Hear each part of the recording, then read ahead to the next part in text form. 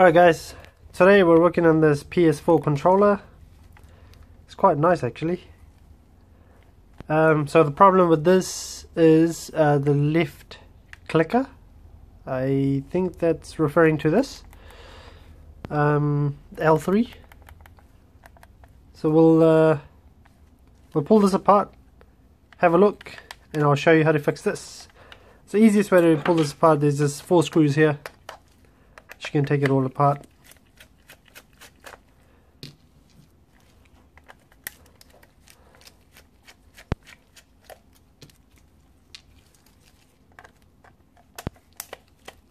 I'm just using a small Phillips. I don't know what the size of this is, but it's quite tiny. They're readily available, so you can get one of these.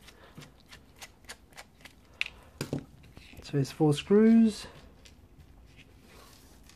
Put them aside. Here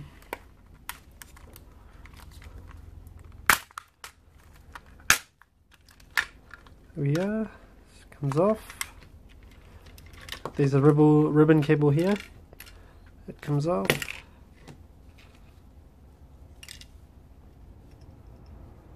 Is that off? Okay.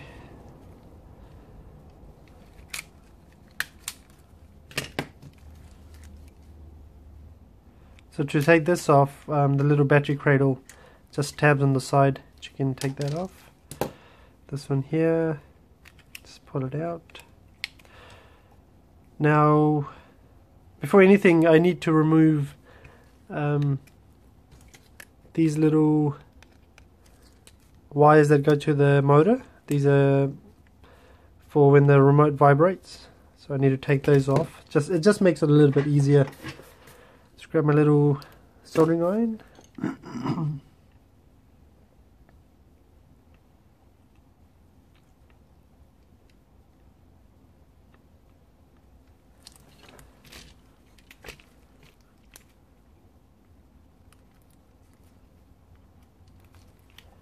Here we are. And now the screw that holds the motherboard to the controller comes off. And this just lifts out. There's tabs on the side of it. You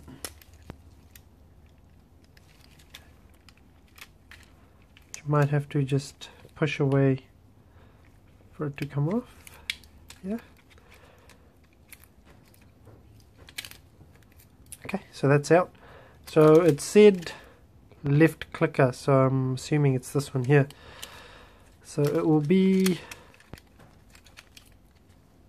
this one right here. So before I go any further, I'm going to just put a mark on it so I don't get confused.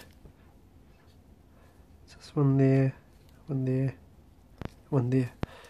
Okay, so I'll set up my little vise that I'm going to take this off on, and I'll show you how to remove these. So it's easy. Just desolder all of this, take this off. I've got the new one there, and then we'll put that on. So let me get back to you once I set this up on the jig. Okay, so I've got you set up on the jig.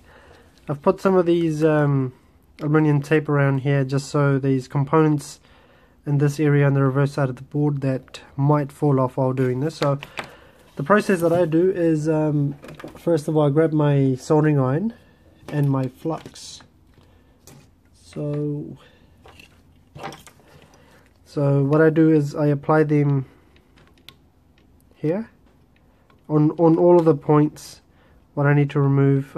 This just allows the solder just to flow a little bit better.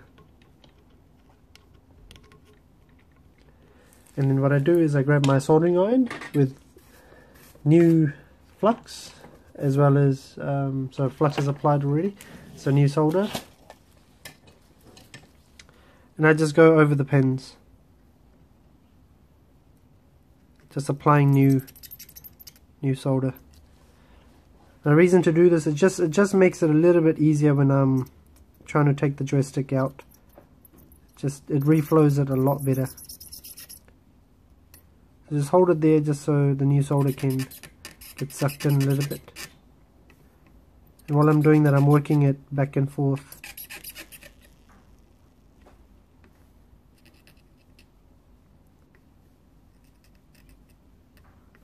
This doesn't take too long.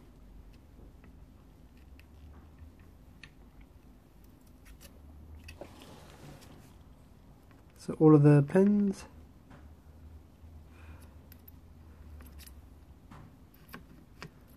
Just take your time when you're doing this, don't rush. You can damage them if you are rushing. Now what I do is I grab my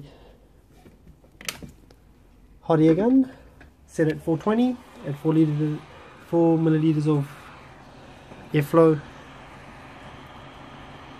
and I just work it. So here's my iron, get that underneath, and what I do is I just go over this.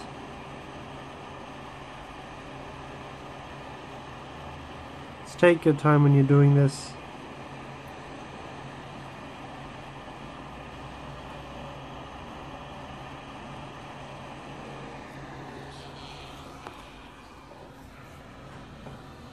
Oops.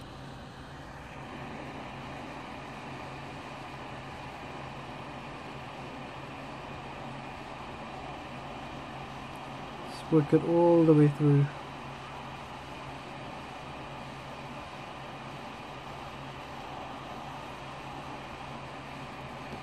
And just grab a pair of pliers, grab them at the bottom, and it should come out.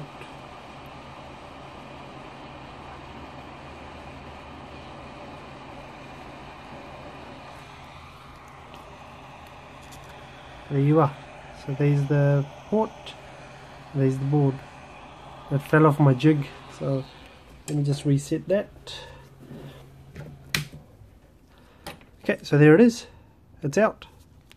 Easy as that. So now what I do is I have my new one. So let me grab my new port.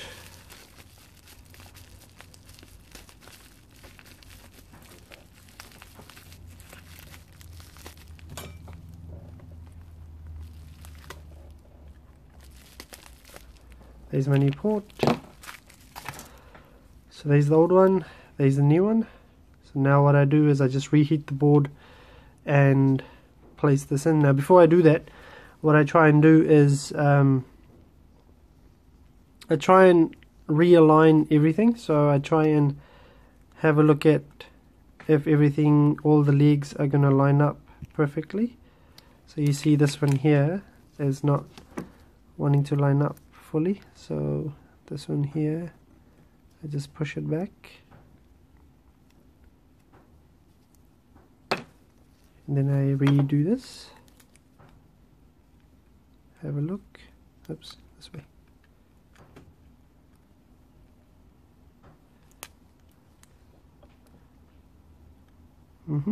So that's good. Now just use this again.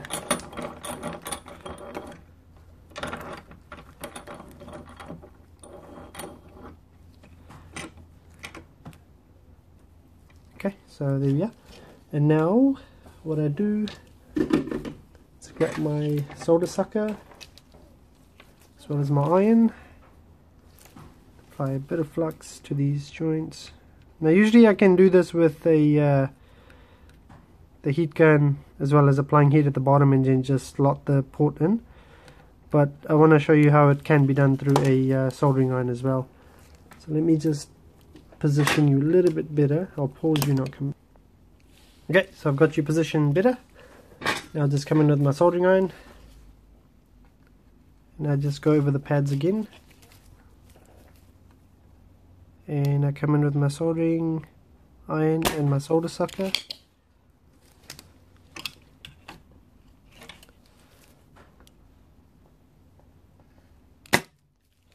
This one. So you can see how the solder sucker just sucks it all back up.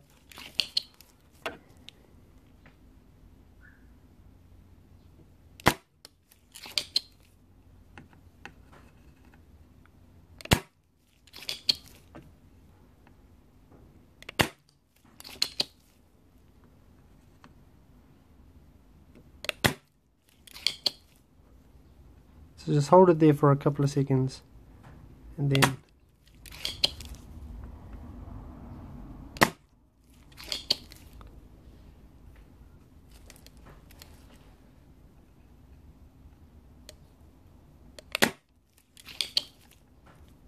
trying to show you and not block the camera at the same time.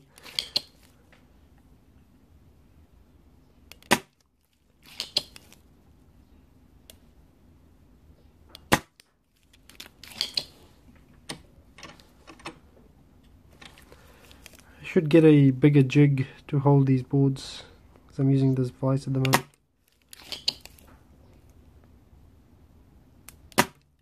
Don't worry about all of this extra flux, they all get cleaned up at the end.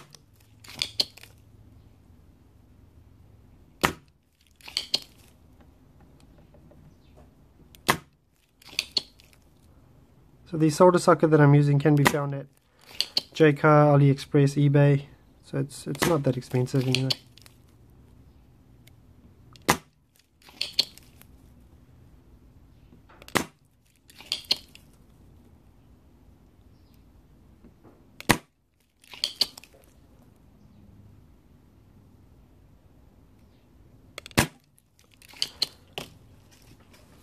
So apply, there's just one more left.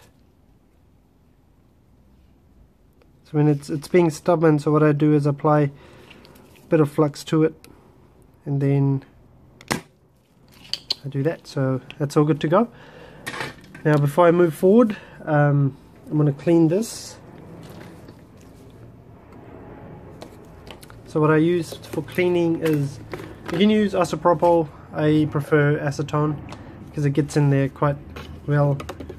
Don't use too much of this if you are planning to use this, as this can damage the tracks if you are rubbing away at it too hard. So that's it. So that's just a little bit of flux and residue on top.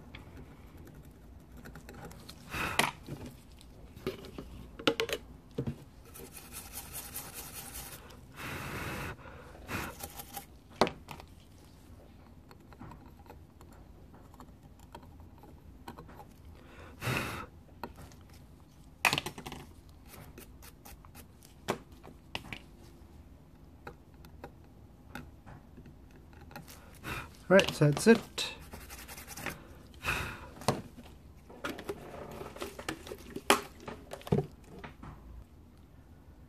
Okay, so now what I do is I grab my new one. So that's the old one. That's the old one. I don't need that. I need this one. So I've got two here. So this is the old one because it has those solder points on it. So this is the new one here. And what do you do is you just line these up. You can't go wrong with lining these up. Just because the clicker on this side. Now I'm going to remove these tape now. I don't need this. So this is the tape that I was talking about. So these little resistors and capacitors that are at the bottom of this. It's just aluminum foil tape that I use. Nothing special. You can find these at Bunnings. I'll try and put a link to what I use on the description. So that comes off.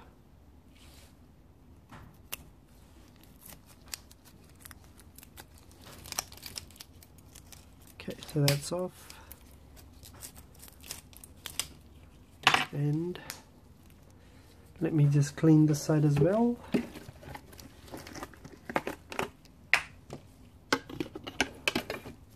So same thing, acetone. Just give it a light rub. Right, nice and clean.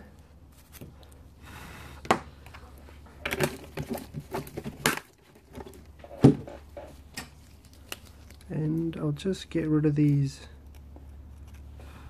blue markers that are on here. So I might stop it from sitting properly. Okay, so there you are. And let's line this up. So that goes there.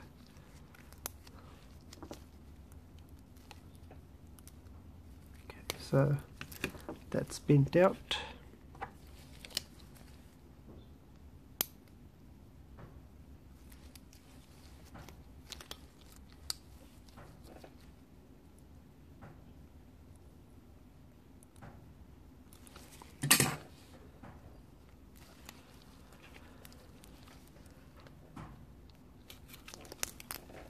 Okay, so this in first.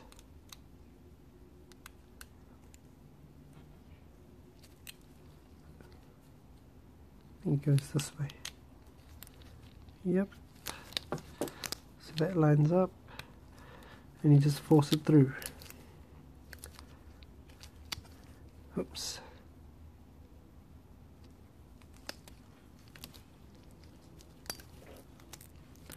Okay, so there you are. And now solder this back into place. Okay, so the way I do this is, again, get a bit of flux.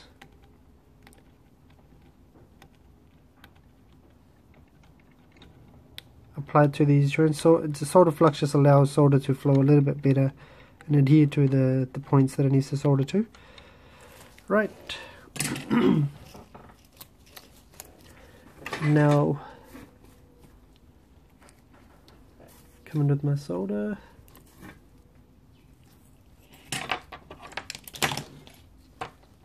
Okay, I try and do this top left hand corner first. That's because I feel like that's the one that holds everything together. Okay, just hold it there.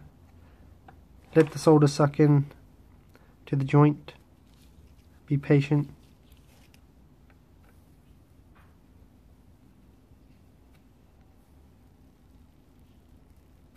Now if you are trying to do this and you are wanting to learn, I would say invest in a proper soldering iron first. Now there are cheapos out there, but I guess it's only going to do you good if you get a proper soldering iron, like a 60 watt or something. That's the one I'm using.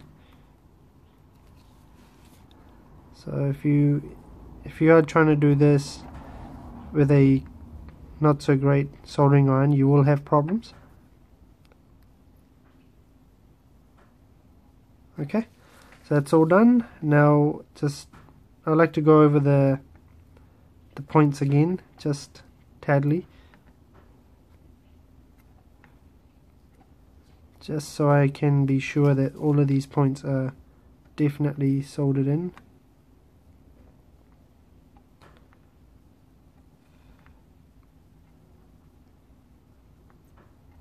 Cool, there it is. Now come in with my acetone or isopropyl. You can use isopropyl if you want, but I prefer this. Then just give it a good clean.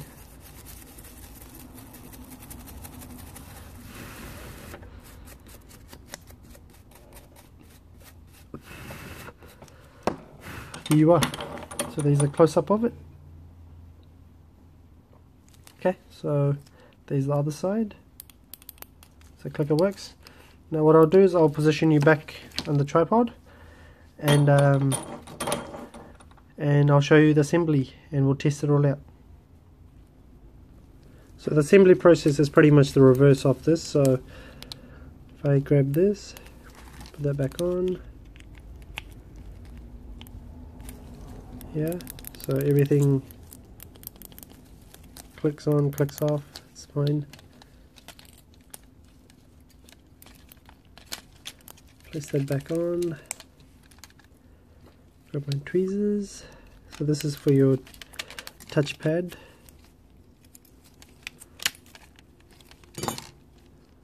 And this just slides in.